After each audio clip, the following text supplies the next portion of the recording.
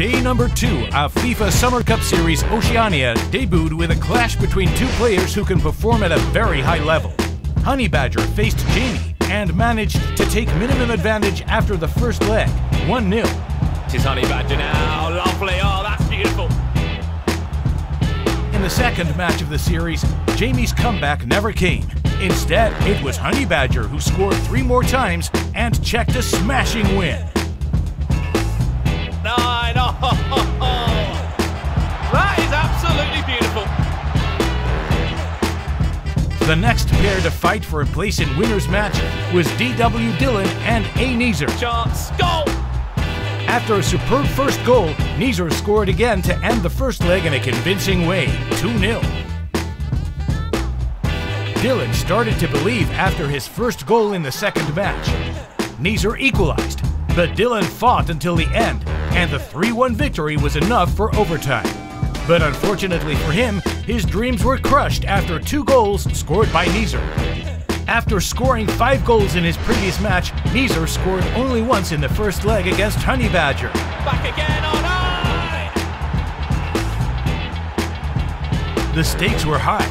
The winner of this match was going to play in the playoffs winners final. Honey Badger's response wasn't strong enough. Neezer scored 2 times in the second round, and he earned a well-deserved win, 3-0.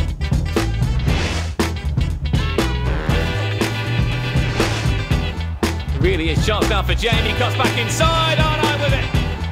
Futwiz Jamie and DW Dylan lost their first matches, but the first game of the series was unreal.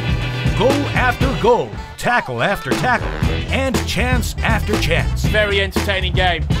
Broider, fake shot, half a drag back, right foot finesse, back inside, I'll tell you what! Both players were forced to win the game to stay in the competition, and the result was a pleasure to watch, and at the end of the first game, Dylan was victorious 4-3. The second game was one to forget for Jamie. Dylan enabled Raid Boss mode and won a smashing result, 3-0.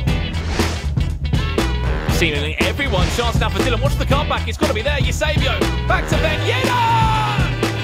DW Dylan faced Honey Badger in the decider game, the last series of the day.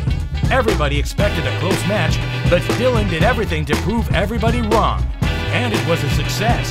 He managed to score 5 times and to close the day with a victory and a place in the playoffs losers semi-final. Final score, 5-1.